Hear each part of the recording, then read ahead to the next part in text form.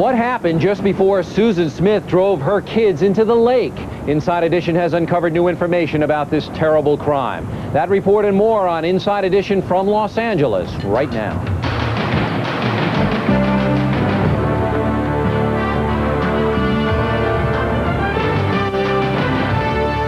They are the exclusive home videos that tell a different story. A loving mother and two happy kids. Today, Nicole's cousin, Ralph Bauer, gives us an inside look at the private side of Nicole, her children, and their superstar dad, who stands accused of their mother's murder. Denise called me.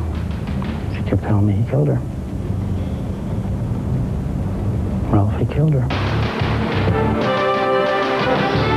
As the two little boys were laid to rest, a nation mourned innocence lost.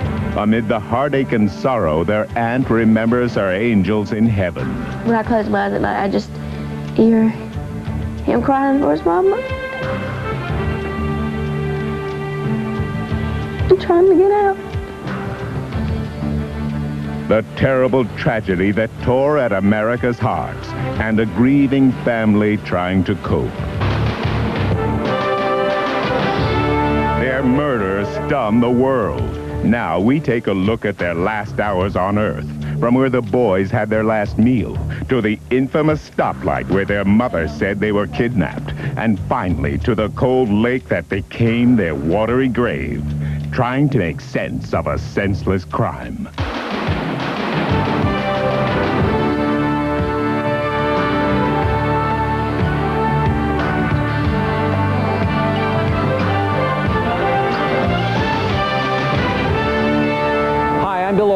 Thanks for watching Inside Edition today. We are at the LA County Courthouse, and today our broadcast will deal with the two crimes that have stunned America. We have new information on both.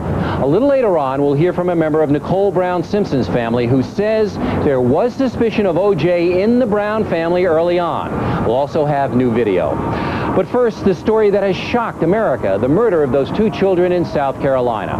Finally, new information is coming out about the hours leading up to their horrible deaths. Katrina Daniel with our story. The saga started here Tuesday night, October 25th. Susan Smith told police she had taken the boys shopping here at this Walmart. When police questioned people here, however, no one remembered seeing Susan or the boys. And when she was confronted with this by police, Susan broke down and admitted that she'd actually been driving aimlessly through town, Michael and Alex strapped into their car seats in the back seat of her car. But sources tell Inside Edition that Susan did make one stop that night. It was here, at this Pizza Hut, where she would take Michael and Alex for what would turn out to be their last meal. Afterwards, she kept on driving, police believe, right through the small town, which would soon become the focus of national attention. She came to this intersection. She told police that the traffic light was red, and it's here she claims that a black man pointing a gun jumped into her car and ordered her to drive. But this is where she made her first big mistake. This traffic light is always green, unless there's another car waiting to approach from a side street. 6.5 miles later, Susan said it was here along this dark road that the carjacker forced her out of the Mazda. She also told police she tried to run after the car. Then she staggered up this driveway to the McLeod family home, hysterically begging for help. Despite a 9-day-long nationwide search, police say this is where Michael and Alex met their horrible end. In her confession, Susan said, quote, "I wanted to end my life so bad and was in my car ready to go down that ramp into the water. And I did go part way, but I stopped. I went again, and I stopped. Then I got out of the car, a nervous wreck. I dropped to the lowest when I allowed my children to go down that ramp into the water without me. I took off running and screaming, oh God, no, what have I done?" End quote. Susan's defense attorney disputes this, but according to a report in Newsweek magazine, Susan saw Michael, dressed only in his underwear, struggling in absolute terror for his life as the car went in the water. Of course, the other victim in this case is David Smith, the father of little Michael and Alex. When we come back, we will talk with David's sister about the ordeal he is going through. I think he's been in shock. I think it was finally hitting him that when he had to bury him. He didn't want to leave them. He didn't want to leave the babies.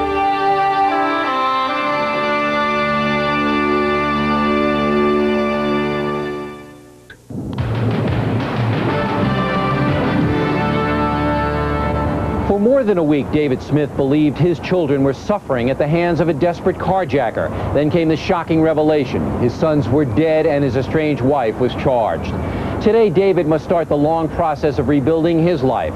We spoke with his sister this morning about the funeral and how he is coping. Madeline McFadden with our story.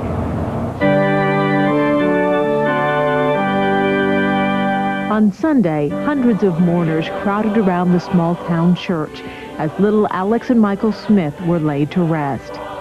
The boy's father, David Smith, was overwhelmed with grief. He didn't want to leave the babies. The more he cried, the more I cried. David's uncle Douglas was with him at the boy's wake. The number of people that came through was overwhelming. David stood there and he touched everybody that came through. These home videos from the funeral were shot by people close to the Smith family. The intimate videos captured the agonizing grief felt by those who were touched by Alex and Michael. When I close my eyes at night, I just hear him crying for his mama. David's sister, Rebecca, has been there for her brother to lean on since the kids were reported missing. Our lives had been torn apart by this tragic event. From the beginning, he believed her story. You know, she lied to everybody, come up with a suspect, you know, down to small details of the carjacking. That was all a lie. And I know he feels betrayed because he believed her every day and every night. He never doubted her. Even when the whole world did, David didn't. He stood beside her. From the beginning, Rebecca says Susan had fooled the entire family, just as she had fooled the rest of the world. And I pray that whoever has them, that the Lord would let him realize that they are missed and loved more than any children in this world. Susan, why did you do it? Susan. But then came Susan's horrifying confession. Rebecca got the news by phone. I just fell down. I couldn't believe it. Just total shock. The whole thing has been a nightmare, and that really was a nightmare to hear that. I feel betrayed by Susan. I believed her.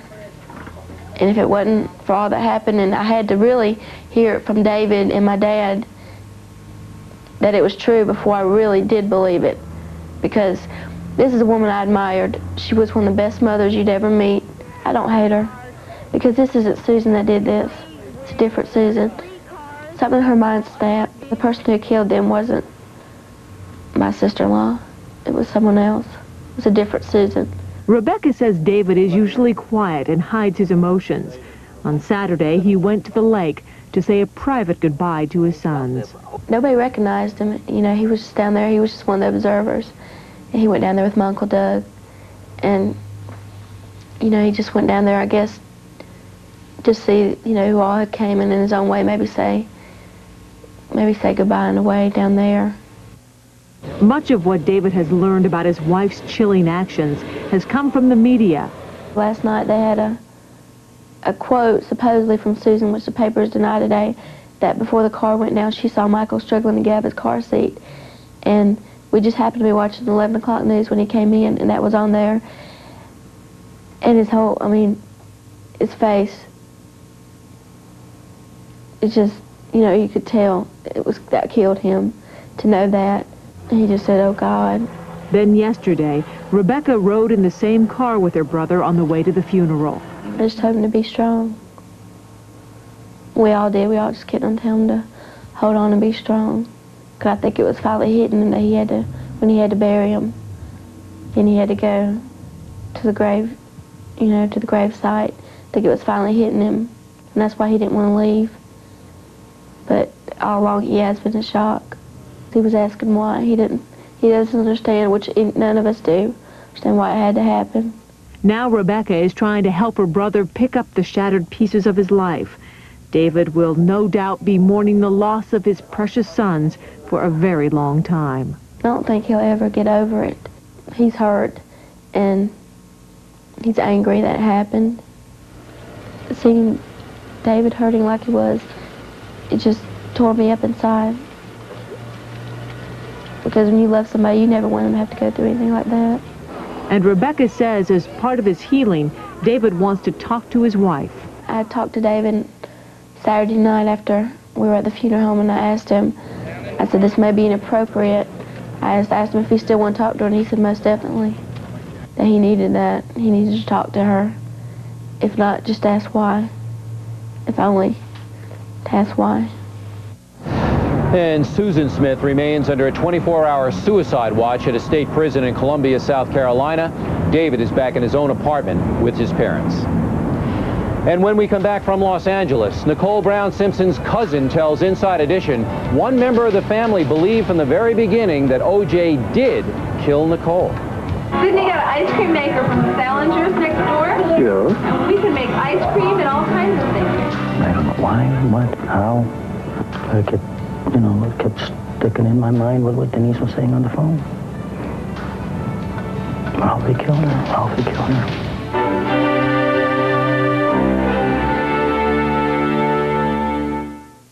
Wednesday on Inside Edition, how could a videotape land this kid in jail? Cops say he left a tell-all tape in a camera he stole.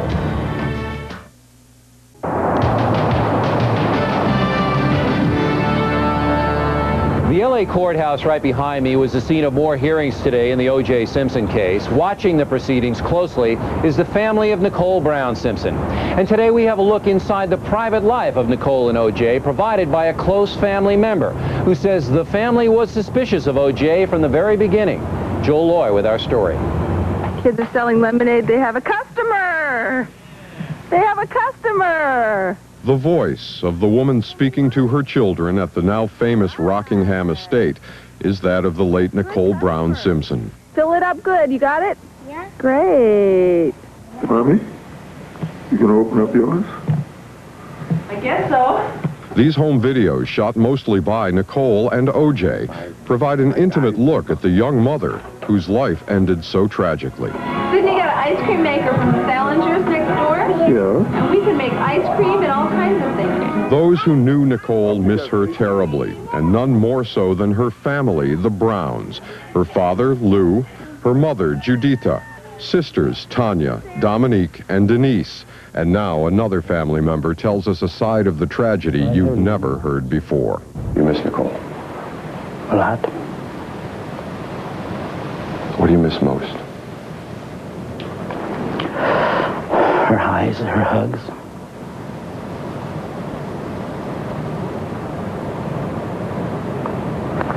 Just to say on the phone, I love you. Nicole and Ralph Bauer were cousins, but in fact they loved each other like brother and sister. As a youngster, an orphaned Ralph Bauer was taken in and raised by the Brown family. Nicole's mother, Judita, is Ralph's mother's sister. Ralph was there when Nicole was born in Germany, and later joined the Browns in the United States. Like the rest of the family, Nicole's brutal murder and subsequent arrest of O.J.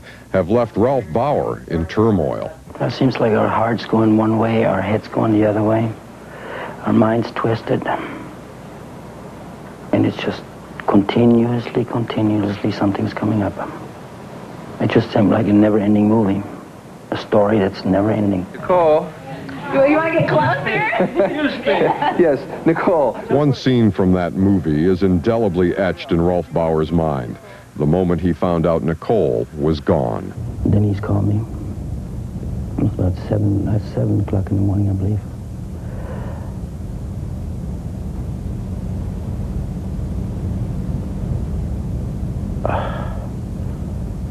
She just said, Nicole's dead.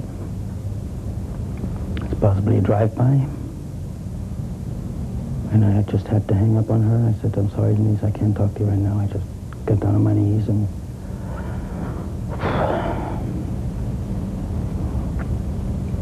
just couldn't believe it. Then I called her back again, and she kept telling me he killed her. killed her.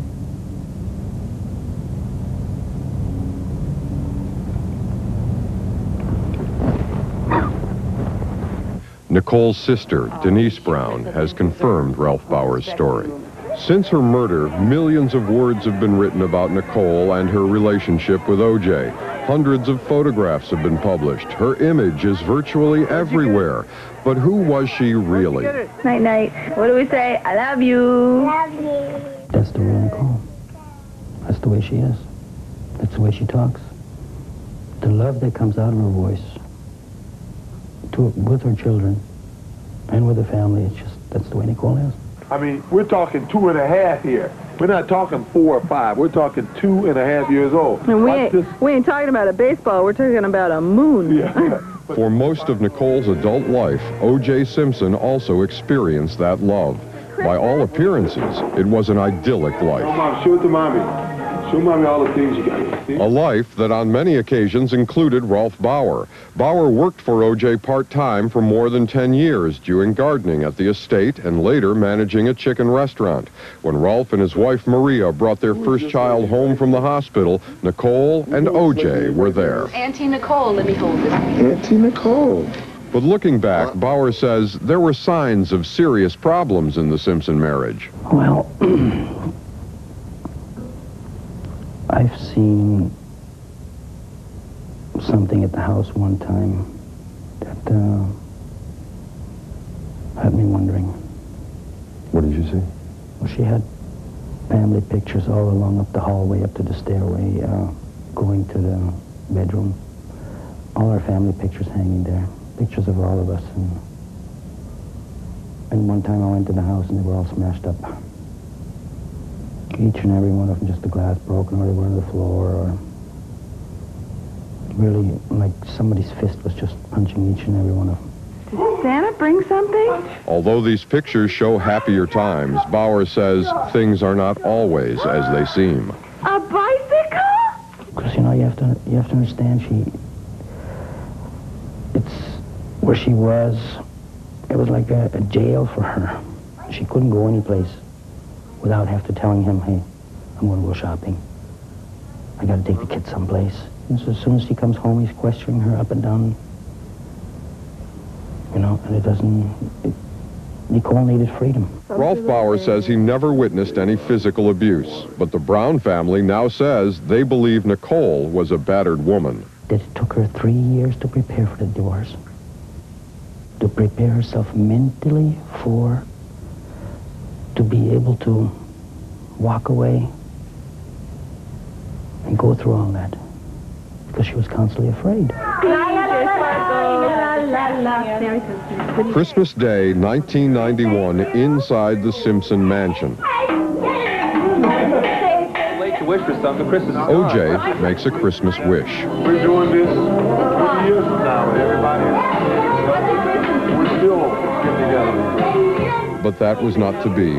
Within months, Nicole would file for divorce. According to Bauer, a major contributing factor was O.J.'s alleged womanizing.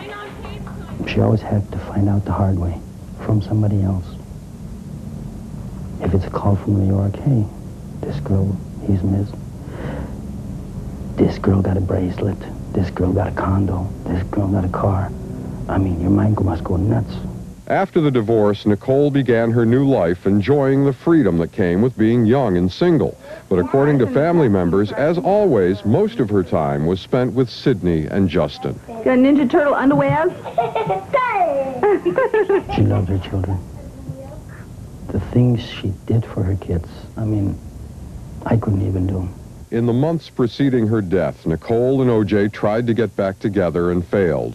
And strangely, in the final weeks of her life, Nicole seemed to have been putting her affairs in order. She had every little scrapbook done to the last minute. She had her will done. Everything was taken care of. She knew it was coming. She saw her death coming. I think, you know what I think? It's just this part supposed to go in here. On the evening of June 12th, 1994, Nicole Brown Simpson was murdered, and her family was at the beginning of a nightmare of grief and confusion that has yet to be resolved. I don't know why, what, how. how it could be. But it kept, you know, it kept sticking in my mind what Denise was saying on the phone. Ralphie killed her. Ralphie killed her. And tomorrow we will have more of our exclusive interview with Rolf Bauer. Among the revelations, he'll tell us what O.J. said to Nicole's father when he asked flat out if O.J. killed his daughter. And Inside Edition will continue from L.A. right after this.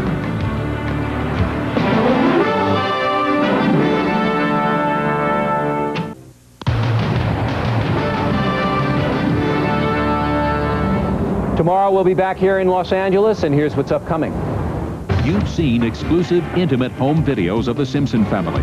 Now there's more. Unforgettable moments you won't want to miss. Also, in the 80s, Vanity defined hot music and even hotter photo spreads. From pop diva to Playboy model to obscurity. I have been forgiven for so much in my life. Why did Vanity trade the glamorous life for God and the gospel? That's tomorrow, and that is it for us today. As always, we thank you for watching Inside Edition. I'm Bill O'Reilly reporting from Los Angeles. Hope to see you again tomorrow.